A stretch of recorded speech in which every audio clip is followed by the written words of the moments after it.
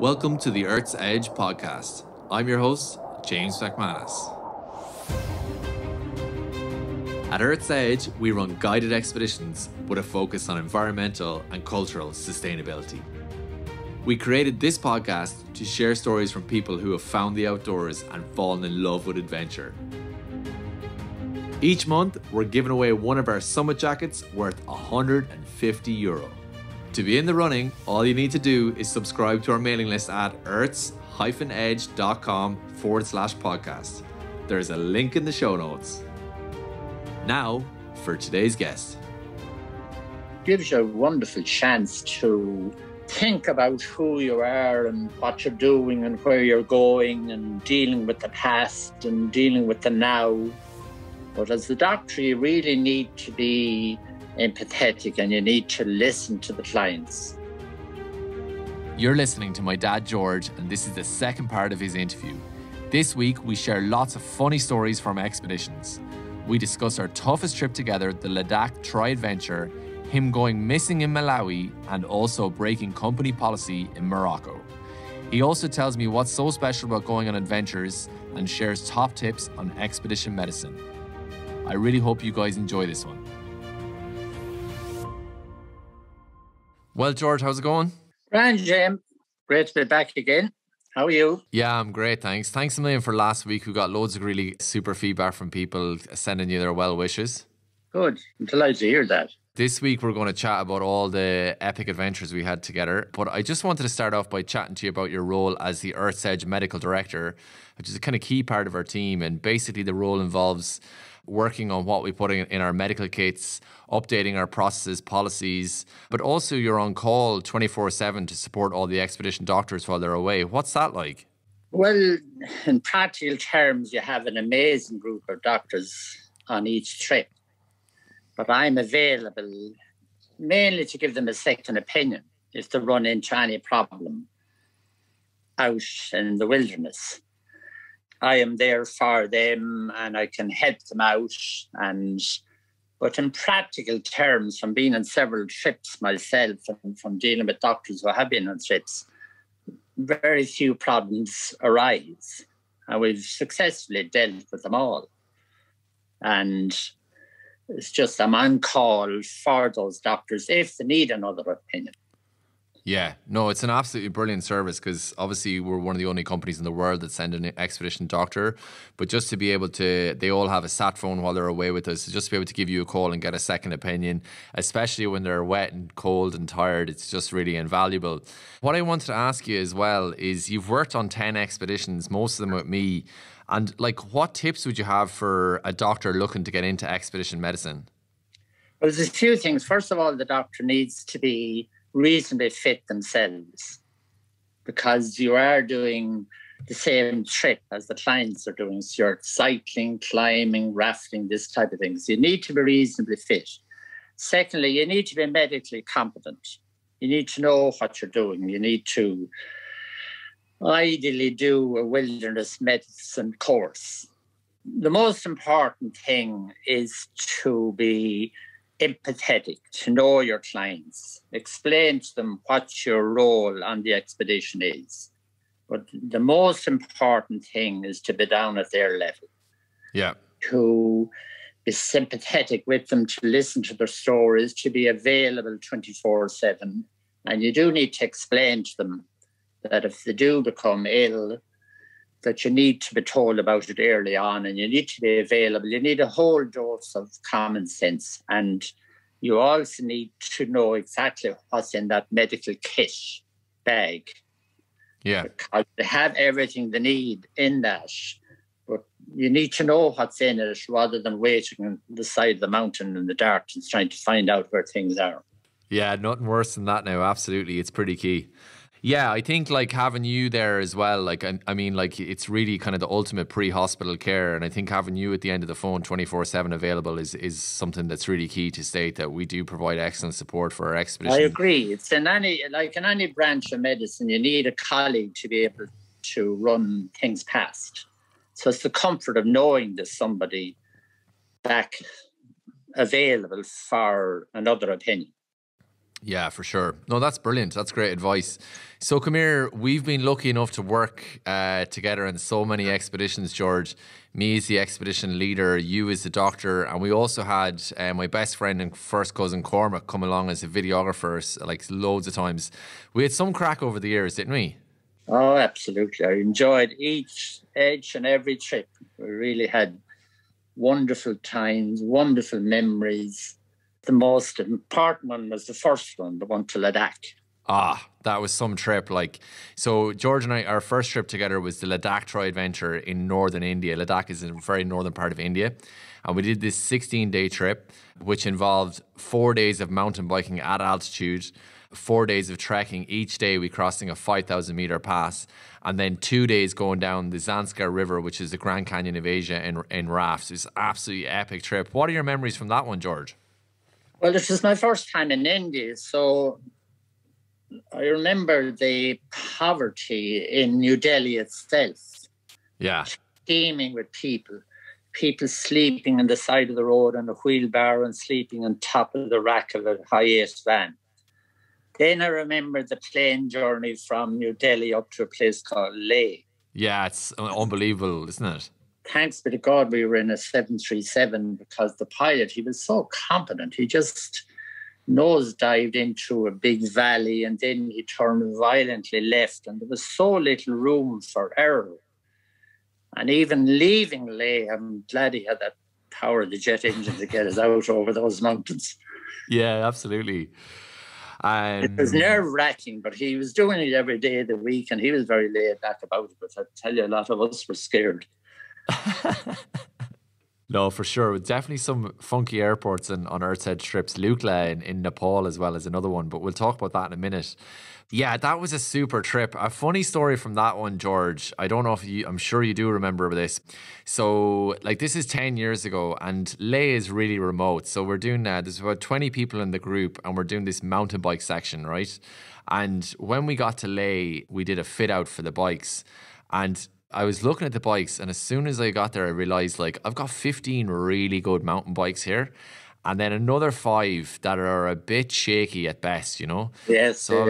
I was like, oh, this could be a little bit of an issue here. So I started fitting everybody to bikes and there's a couple of really good cyclists in the trip and they started taking bikes, you know, really nice bikes. And as I was going down through it, I think you were watching me and you clued in that I didn't have enough nice ones.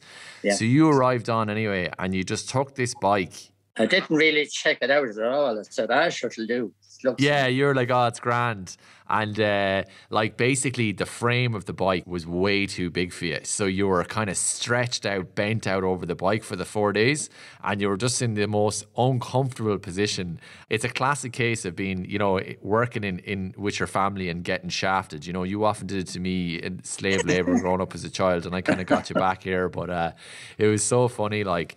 It was very tough. We were cycling uphill on a sandy surface. Yeah. I'll never forget it. And the bicycle, it was only at the last day that we found that there was something seriously wrong with the bicycle. That was a super trip. So then you get onto the trek, George. Remember that every day? Like, it's a really tough trip. Like, it's probably one of the toughest commercial trips I've ever done. You cross a 5,000 meter pass and you camp and then you're up over another one. But you remember the last one we crossed? You cross over this pass and then you look down into this, like one of the most spectacular canyons in the world called the Grand Canyon of Asia. And we hiked all the way down to almost to the river. And about 100 meters off the river, we had to cross this wooden makeshift bridge. It had no handrail or anything. You didn't like that one, George. Tell the listeners about that.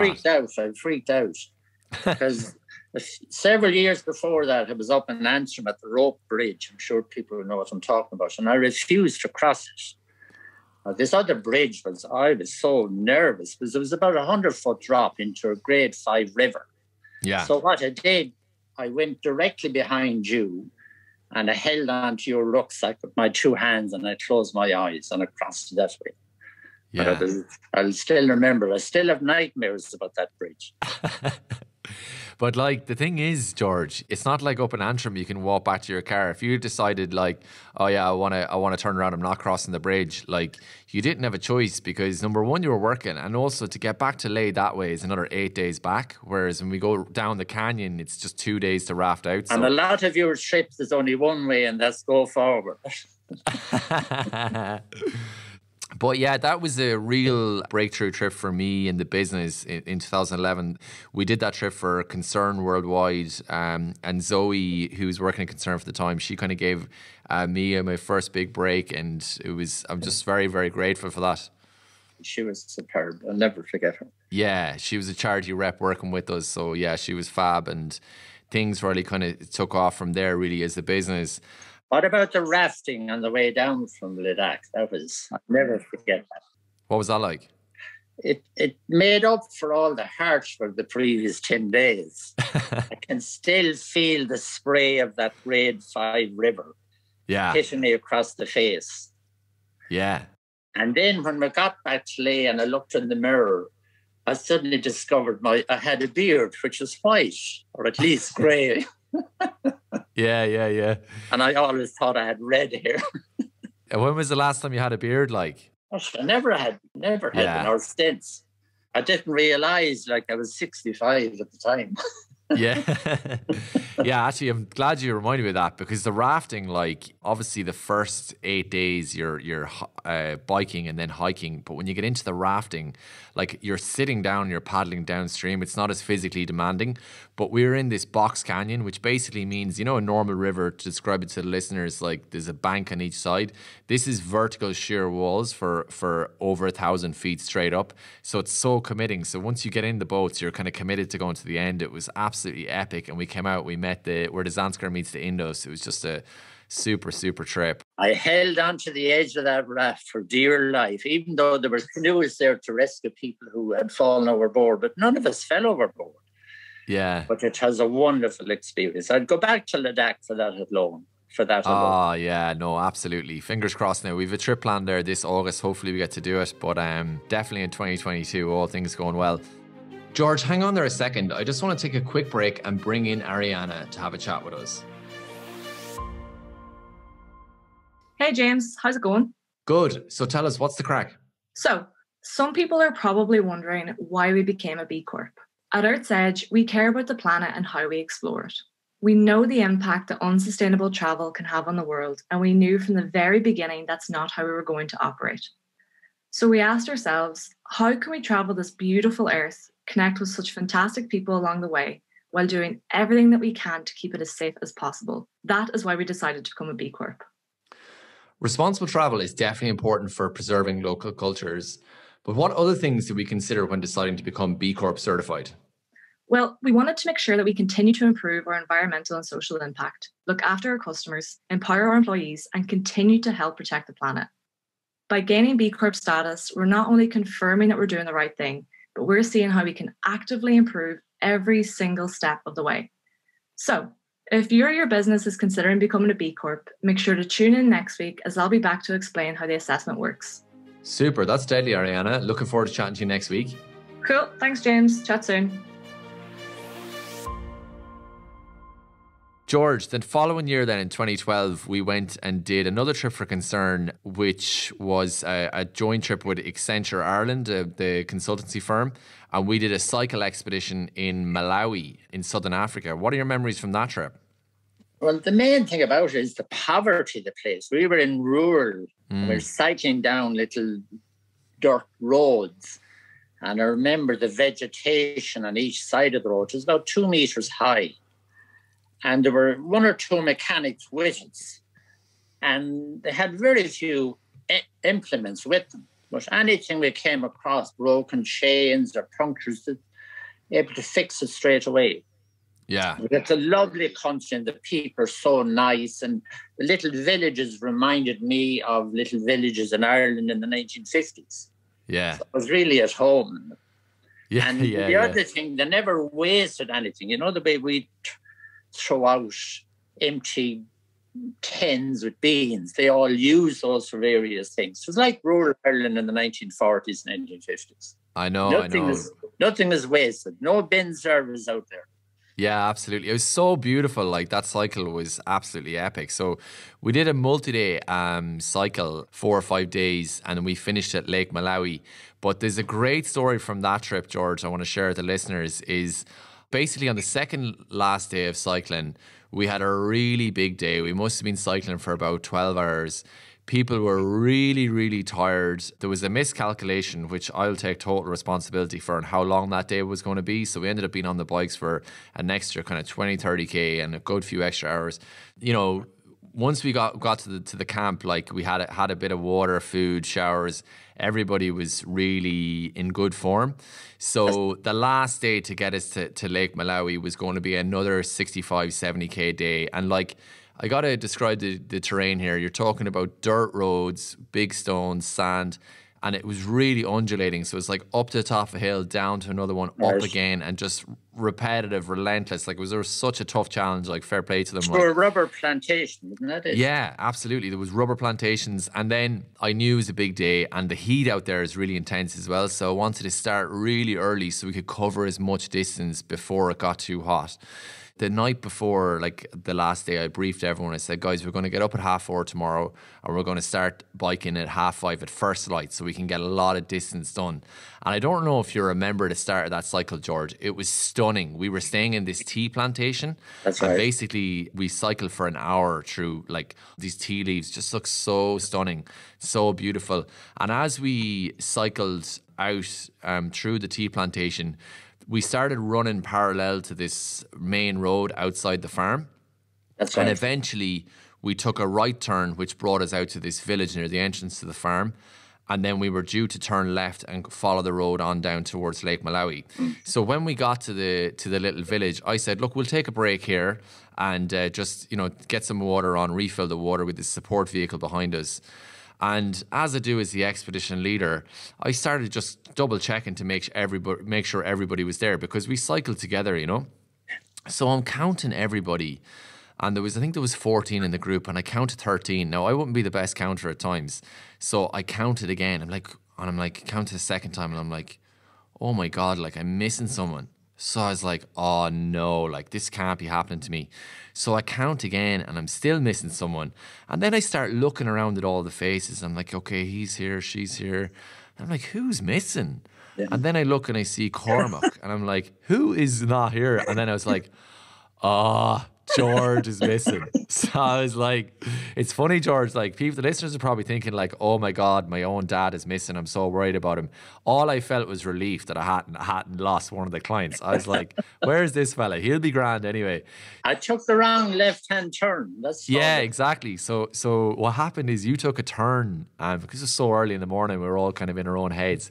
You took a turn too early and got out onto the road, and then got into your head that you were behind everybody and you went hearing out the road like a madman and trying to catch up when you were actually in front. It's so funny to recount that. But James, listen, all you had to do was ask the natives, where's the white guy? Yeah, exactly. I'd say we were the talk of the villages there, like, because I don't think anyone had ever cycled that route. But do you know the other story I remember from that, George, is at the end of that trip, it was part of a big partnership with Concern and Accenture. Accenture had they have a development aid program where they gave quite a lot of money to Concern. And the CEO of Accenture Ireland was actually out in Malawi at the same time as this group, a fella called Mark Ryan, nice fella. We were out on the farm. Yeah, they were kind of doing their own thing, but obviously when we timed it so we got back to Lilongwe at this, which is capital of Malawi, at the same time as him, and we had dinner together on the last night. I don't know if you remember that, but a lot of the clients were really, really sick because they'd, against our advice, they'd gone swimming in Lake Malawi and they got really sick. Like, I'm not talking about a standard gastric issue. And he came, when he arrived on, he was really worried about his staff. You know, in fairness to him, he's a lovely fella. But from my perspective, I just remember chatting to him and being quite concerned. And it was just so nice for me to be able to say, look, yeah, we have quite a few people sick, but listen, don't worry, I've got George here. He's going to sort it out. It was such a nice feeling to have you there. Like, it was the best. Did George stand up to the plate on the day, did he? He did, yeah.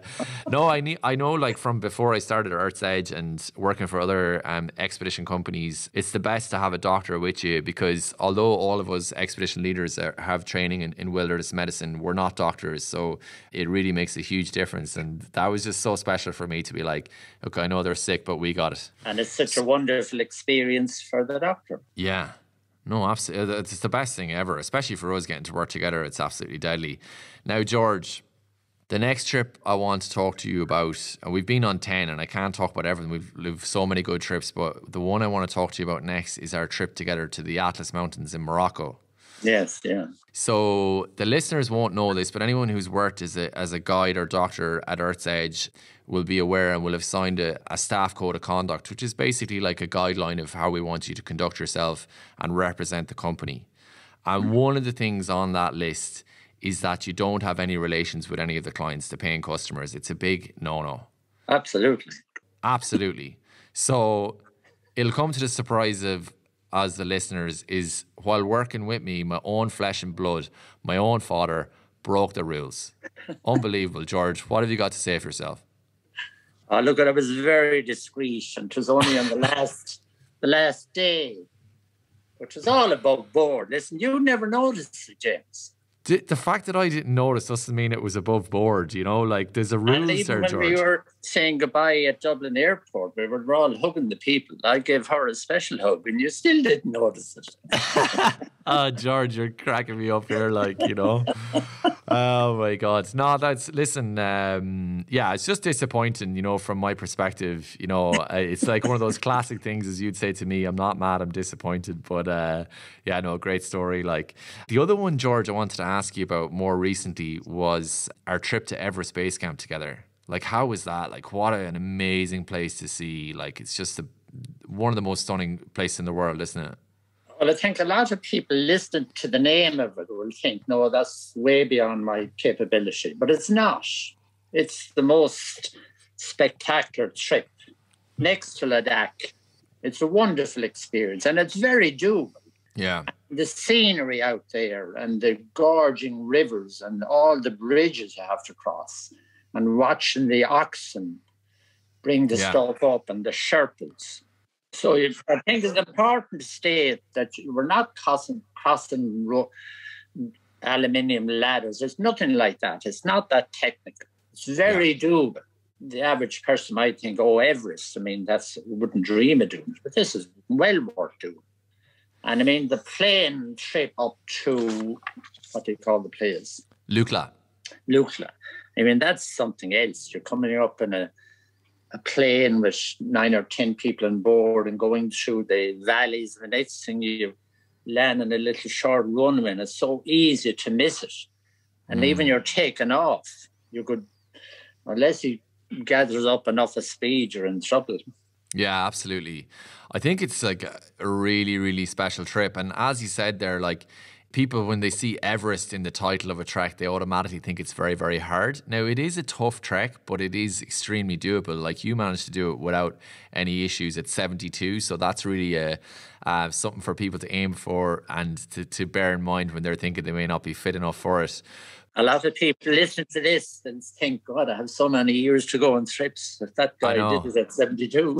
Yeah, absolutely. I think it's something to aim for. You know, I hope I'm still trekking at 72. That's the plan anyway. But the main thing with all these trips, the standard of food and accommodation, it's excellent. Yeah. It's very good. It's the people you meet along the way as well. Like the Sherpa in Nepal are just incredible people. I was chatting to someone recently about that. Like when I'm climbing a big mountain, let's say a 7,000 meter peak, really kind of to function properly and be able to move at a reasonable pace, kind of 20 kg is a lot. Like you can push up to 30, but you're really struggling there. And the same on Kilimanjaro, like our portals would only take a maximum of 20. But then in Nepal, the Sherpa, like their maximum weight for the treks is 30 kg. But on something like Everest Base Camp, what people think, it's obviously famous for a trek, but you know, there's villages up there. So people are carrying building supplies, going from one village to another, or carrying food up to the tea houses.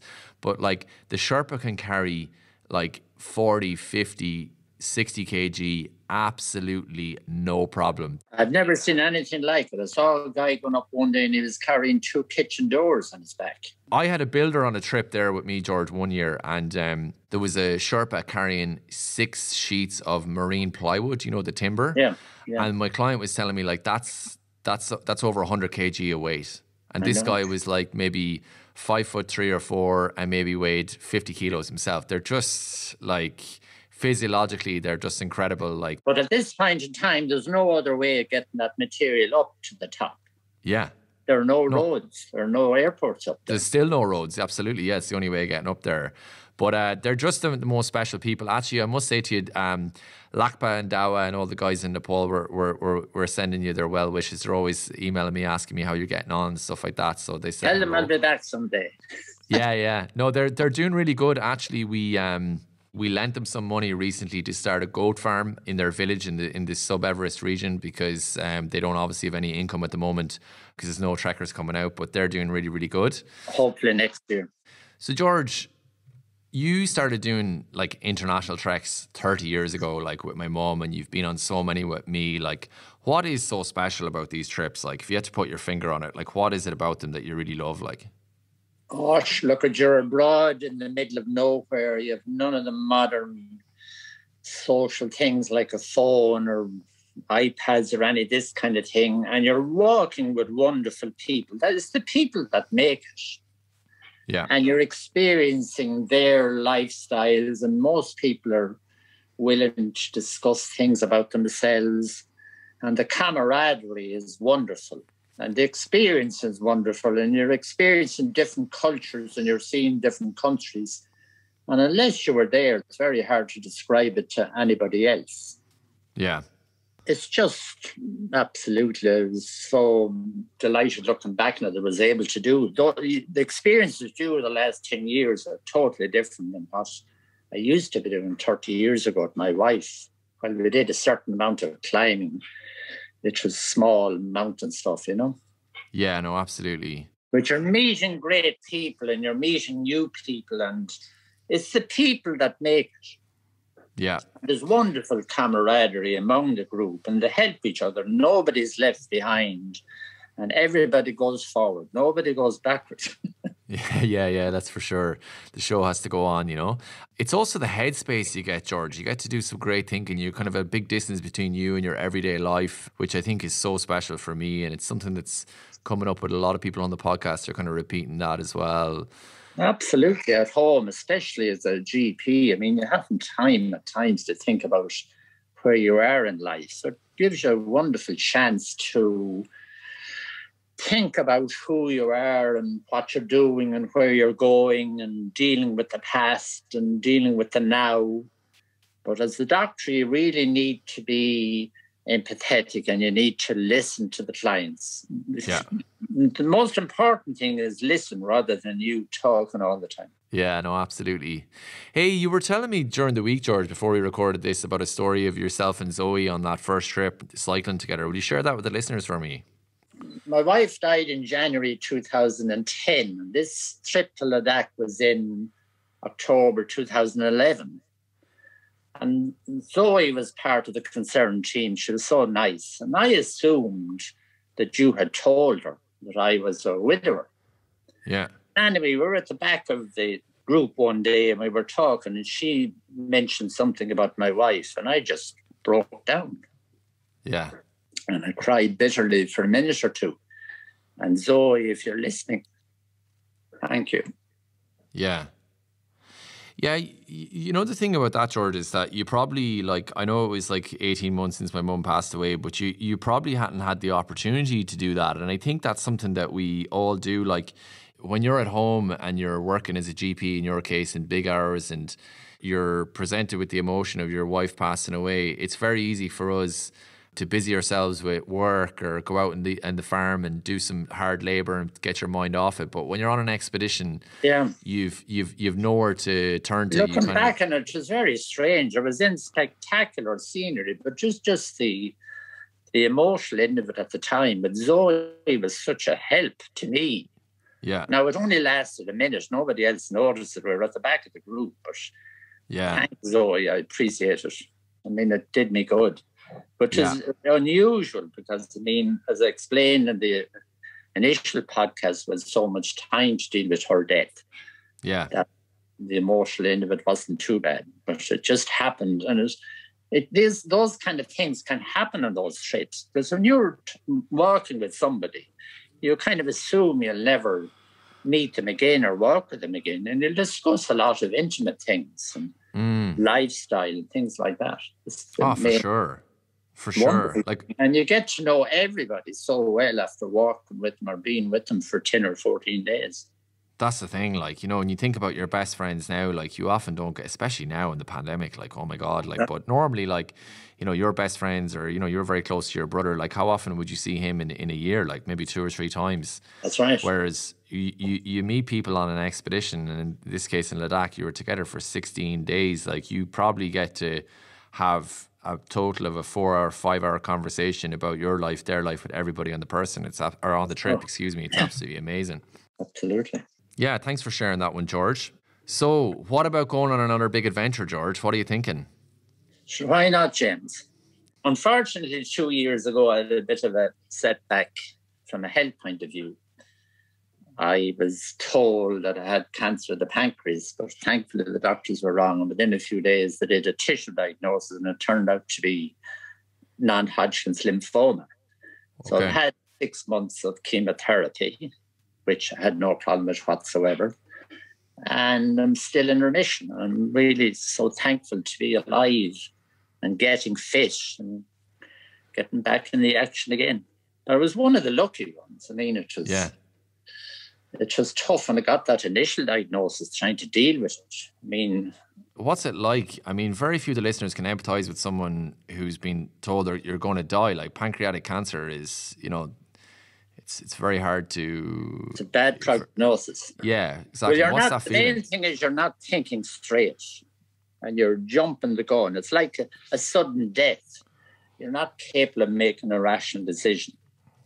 So I was very frightened. I remember discussing things with you and how you were going to manage my affairs and who the funeral director was going to be. Yeah, I'll never forget that. You're so intense. Like, you know, you were telling me a week after you got your diagnosis of pancreatic cancer, you were giving me there was no kind of sitting around and crying about it. You were giving me the number of the undertaker and everything. I was like, will you chill out? Like, you know, you were mad. But, you know, as you say, it's like when someone... You're high, you know, you're kind of like, it's like I don't know, I'm talking well, that's free now. Exaggeration. I have advised people since, long before it happened to me, look, once you get a bad story, you need to give yourself time. Yeah. And you need to think about it and think rationally and all this type of thing. But you're in such an adrenaline rush that you're not capable of making a rational decision. So I from all the crosses I've had in my life, I've used them to my advantage to help others when I was in practice. Yeah, no, for sure. I can definitely, not for this podcast, you might get some more intel off me, but for me personally, just had a really, really tough divorce 3 years ago. It was extremely painful and hard, but I mean, I learned a lot from it about myself, and, you know, I think you can react to these things and learn a lot from them, these big life challenges. But George, what about another trip? Come on, you kind of dodged that question. Are you going to come out on another one? Any trips to take your fancy? Well, I really like the look of that new Peru trip. Oh, it's amazing. So maybe. Yeah. Get back to fitness, like, you know. Absolutely. The other thing I want to ask you, George, like, you're a very, very positive person, you know, like, you're always loving life. And, like, when you think about it, like, I know you're so positive, but if you look at your situation on paper, right, you're a pensioner, you're living by yourself in a very isolated place in the countryside in Tipperary, you're 75, you had cancer, you're just coming out of the winter, like the most shocking, hardest January and February in living memory. Like, you should be calling Joe Duffy and complaining every day. Like, what's your secret? Like, where do you get this positivity? Because there's a lot of people really struggling with the pandemic and lockdown, but, like, how are you dealing with it? What's your secret? Well, the main thing is to stay positive, live in the now. If you can come to terms with the past, which I have done, I've accepted my crosses. I've always adopted the attitude, why shouldn't it be me? Why should everybody else get cancer? Why shouldn't I? I've had 2 bereavements. Why shouldn't it be our family? So my way of doing things is live in the now and look forward. I luckily live... It's isolated in Wales, but there's 9 acres of land. So I'm busy rewilding the place. Before the COVID started, I was going to Melbourne where I have a son. working and living out there, going out there every year to see him and his wife and the grandchildren. Savage. And I'm trying to get back to a certain level of fitness, but I'm really busy. And the other thing, and I hated it all my life, I'm now quite fluent in learning Irish. Yeah, I know. It's amazing.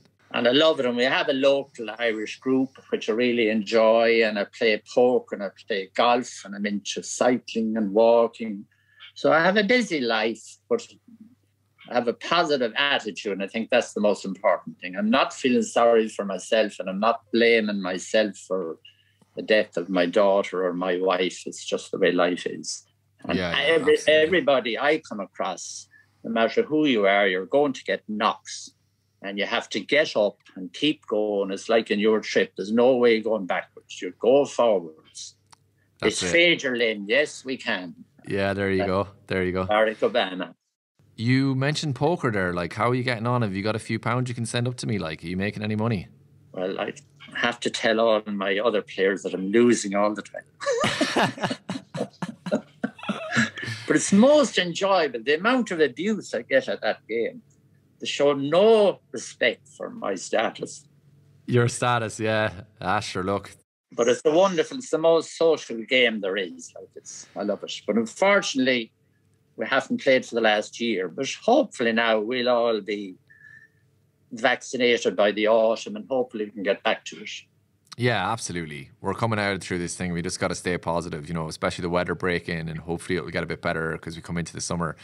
George, as we discussed in the first podcast, like, you spent your childhood working hard on a farm, like probably picking stones and making sure it was the most efficient. And now you're basically turning your own land back to nature, rewilding it. Like, what's your thinking there? Like, why are you doing that?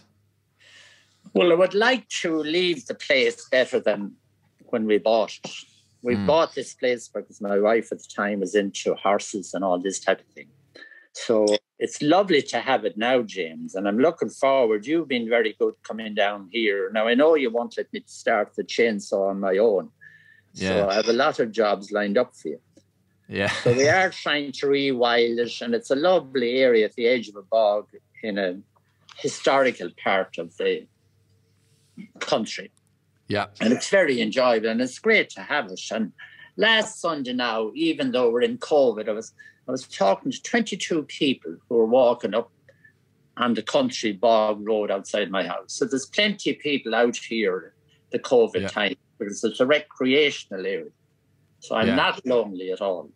Yeah, deadly. And I think it's great, like, what you're doing with the rewilding. I mean, because we have, like, the world over, we have such a massive biodiversity issue. And, you know, even, like, as I, you know, been on international trips for the last 30 years, like, and you can see such a change in Ireland and overseas. We really need to kind of each individually take some responsibility for that and do our part. So it's brilliant that you're rewilding the land. And well, you and I, we have planted more trees than we have cut down. We're only chainsawing silver birch that fall down in the storm, but we have planted so many trees. I've only planted 3 there a month ago.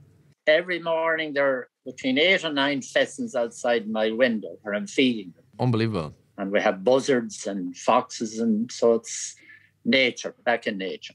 I'm looking forward to getting down there now when the restrictions allow. We can start working on that land. I have a list of jobs for you. Yeah, I'm sure you do, yeah. No worries at all. We'll get through them. Thanks so much for coming on. I know everyone really enjoyed it, and we're so lucky to have all those amazing memories together. And hopefully we'll get away and do another trip real soon.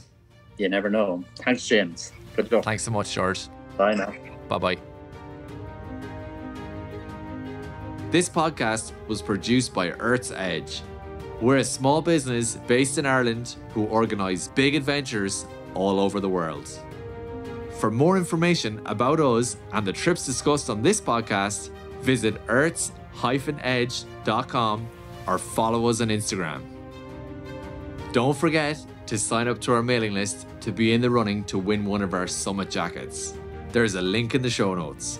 And while you're there, if you could subscribe and review the podcast, that'd be brilliant. I'm your host, James McManus. Thanks for listening and have a super week.